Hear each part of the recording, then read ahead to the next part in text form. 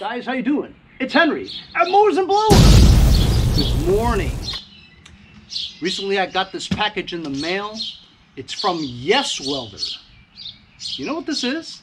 It's not a welder, although they make welders. This is a plasma cutter. I've never had a plasma cutter before, ever. I've seen them on TV. You know, I didn't know that you needed to connect compressed air to it. I guess that's what gives it the that sound, you know what I mean? I'll be honest with you, since I've never had this before, I'm a little intimidated by it. It's supposed to just cut steel, you know? I wonder if it cuts aluminum. It doesn't say that in the website, but it'd be pretty interesting to try, although I don't know if I have enough nerve to try it. But let's take this out of the box and see what we see. The first thing we have in this box is this little bracket thing. Oh man. It looks like one of those big halogen light bulbs, you know? I might have to read the instructions for this one. Clear rubber tubing. Right now I'm completely perplexed. I have no idea what that's for. This is the cutting gun, if you will, and line.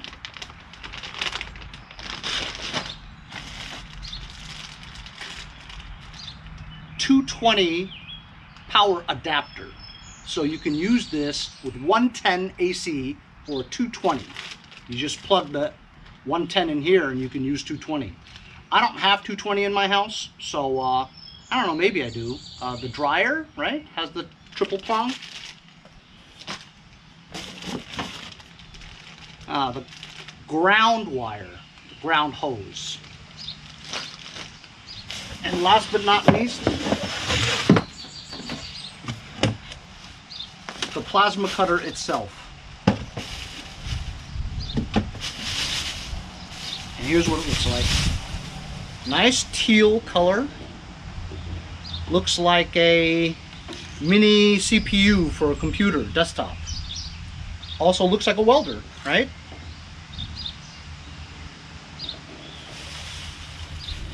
Here we have the instruction manual or user manual.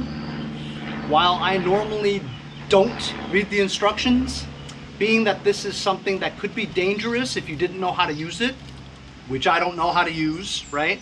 I mean, I weld, you know, so I kind of know, but this is a little different, you know what I mean? So I might have to go through these instructions a little bit. In this bag with the instruction manual are two connectors. Brass, looks like about 1/2 inch. But being this is probably from China, maybe it's millimeters. I need to figure out what this thingamabob is. Like I said, it looks like a big halogen bulb. Yeah, I don't know what that is, so I might have to read the instructions. The ground cable.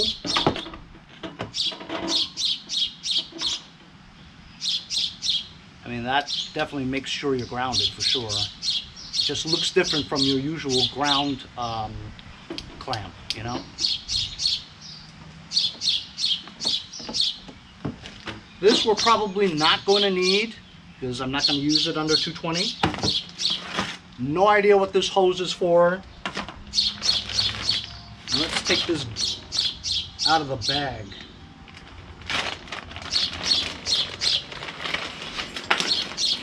Holy cow.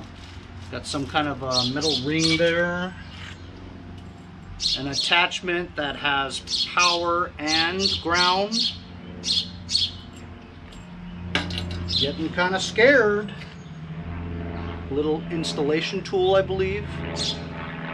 So I'm going to read the instructions a little bit, see where everything goes. That's probably the best course of action. You want to be safe. So first of all, I read through the whole thing, okay? Instructions suck. Doesn't tell you anything about how to put this thing together, okay? I had to just go by the attachments, you know? this is obvious, the gun, right? And it could only go in one way, so that's that. Then you put the red power wire on this one, and then the black ground wire in that, right? And then this one here is the ground clamp, right? That's all self-explanatory. It shows you a diagram in there, but it doesn't actually show you exactly what to do. So to somebody who's never had a plasma cutter, i.e. me, I had no idea what any of that stuff meant, you know? But just from my experience going with the attachments, that's good, okay? So here's a close-up view of what it looks like. There's a knob there. Duty cycle adjustments, power, how much power, how fast, whatever.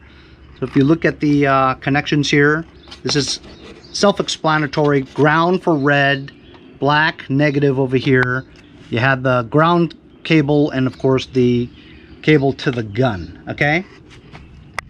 So to a guy who's never had a plasma cutter before, I still don't know what that is. This is like a bracket to hold this, probably. It looks like the way this fits, this would go in like that and mount on the back of the machine. You'd remove this nut over here, put that on, put the nut back on. These things look like fittings that would go in there. It has the shark type attachments where you would stick in a hose and you couldn't pull it back out again unless you depressed this blue thing. No instructions on that at all. Doesn't even show this in the instructions. Obviously a gauge that would go on there too. And the hose is probably goes into this fitting and comes out the other end. But where do you stick your air? You know what I mean? It doesn't have any instructions on this hose, that filter, this gauge, these two fittings, and this bracket. There's not one picture of any of this. Doesn't even mention this stuff exists. So how would I connect the air? In the back of this, it's only this fitting right here. This fitting here looks like those fittings over here.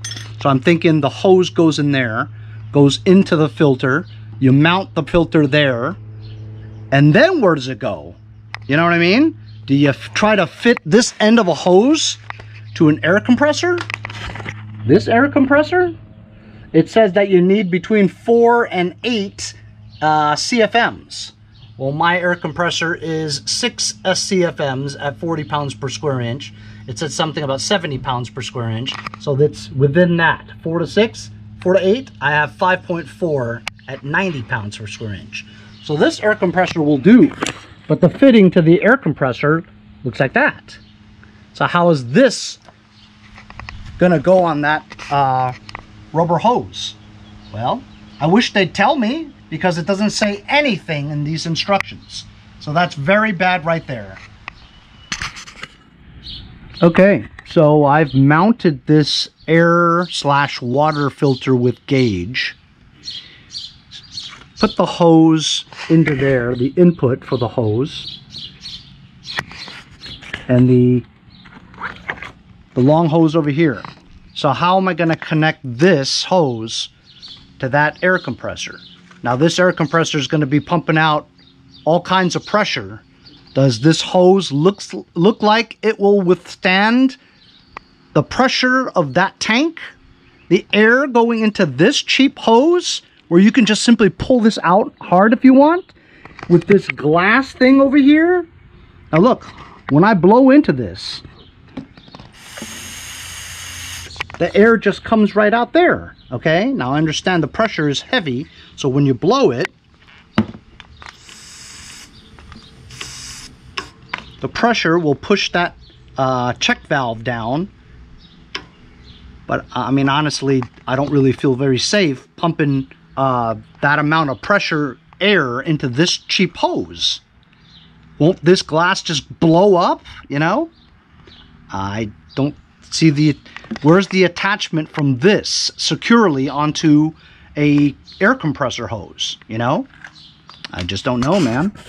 So I've been studying it, and I figure I'd take this one out of there and shove the attachment of my hose into this one. It does fit. And now we're going to attach this hose on here. So now the air input will be going in here. And I'm just going to turn it on and see if this thing explodes. Because they give me no other choice. Here we go.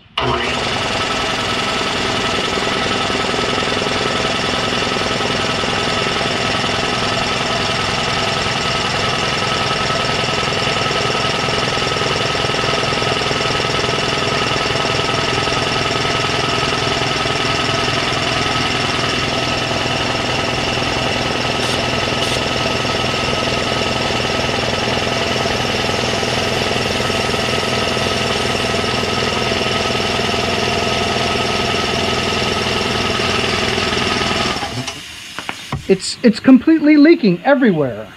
It's not holding any air at all. Never seen anything like it.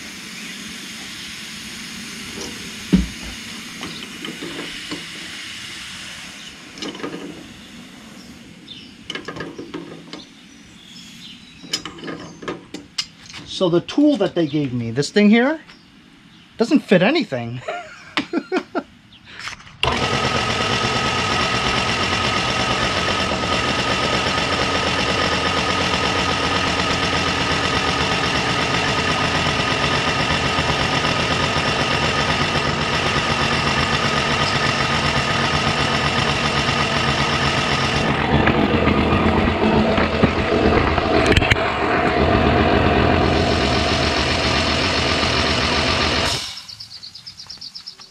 Okay, so it looks like I've got it connected. It is leaking air out of there slowly, but maybe it's designed to do that.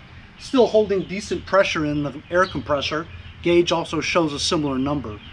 I got this Craftsman LT1000 lawn tractor hood. I have a lot of them. This is pretty strong sheet metal, okay? I'm just gonna cut that and see if it works. I will tell you, I'm a little afraid, okay? I'm not gonna lie. I'm a little frightened. But I'm gonna plug it in.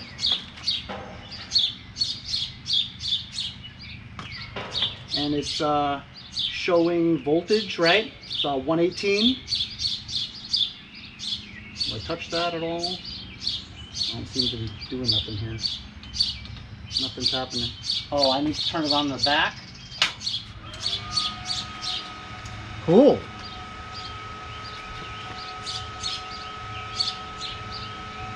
Okay, you can turn the dial. I don't know what these numbers mean. I'll just keep it around that. Flashing green, meaning okay. There's the ground.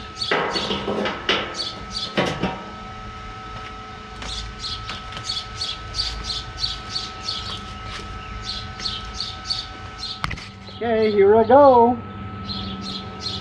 It has a trigger guard here, so you have to lift it to put your finger there.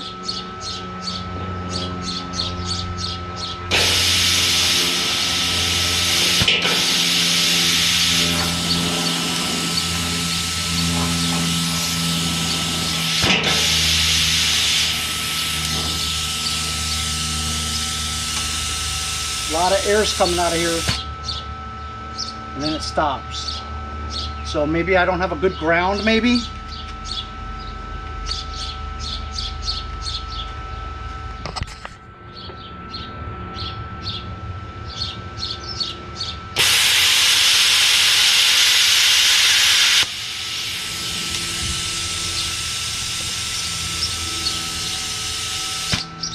So it did do something, but it didn't do much. Maybe if I turn this knob up higher.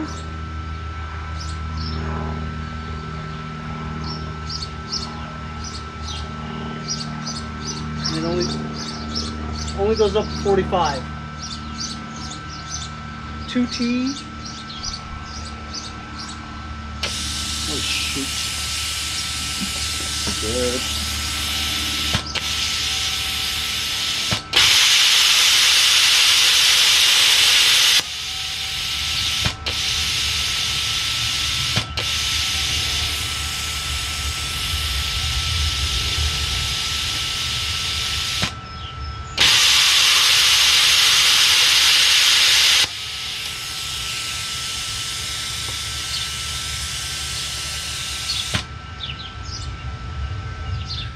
I've adjusted some knobs, I have no idea.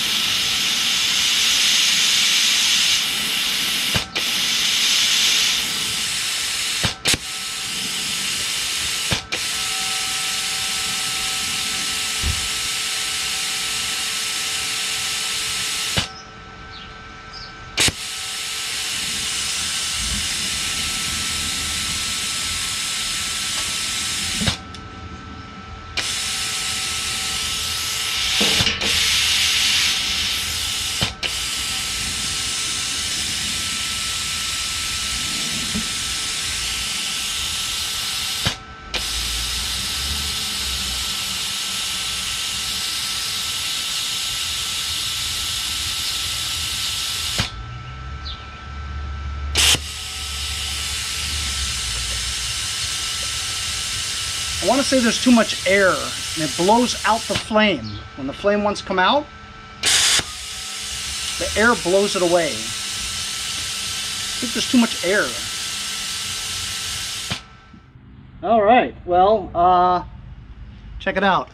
I turned up the knobs and it did cut that. And then my circuit breakers blew. So there's a little piece of it. We see it does work. I just don't know enough about the dialing it in to get it to work flawlessly. I'm not a welder, you know, but it seems like this little thing will be able to work provided you knew enough about how to dial in all this stuff, you know.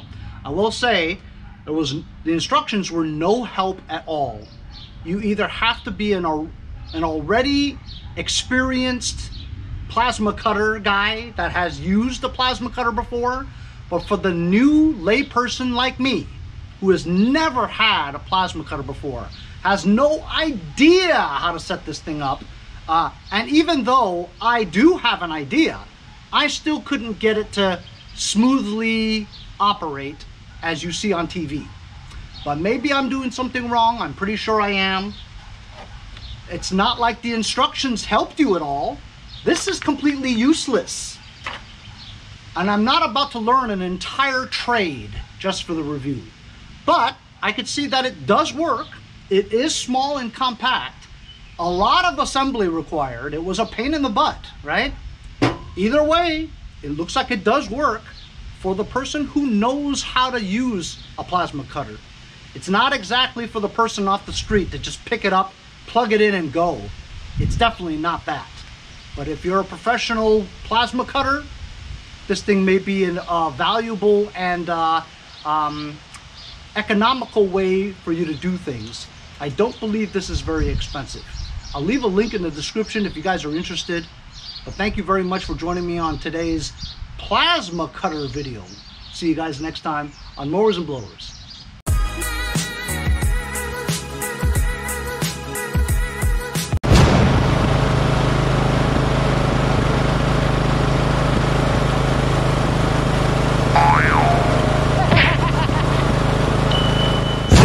Next time on Mowers and Blowers. Hey, if you guys enjoyed the video, remember to give me a like.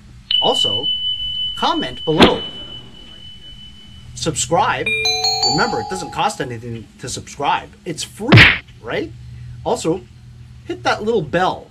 That way you'll get post notifications whenever there's a new video and you won't miss out on any of them. Remember to follow my Instagram and Facebook, as well as if you'd like to donate $1 or $2, paypal.me/mowersandblowers. Really appreciate all the support. Also, to keep the videos coming every day, support the channel. Bye.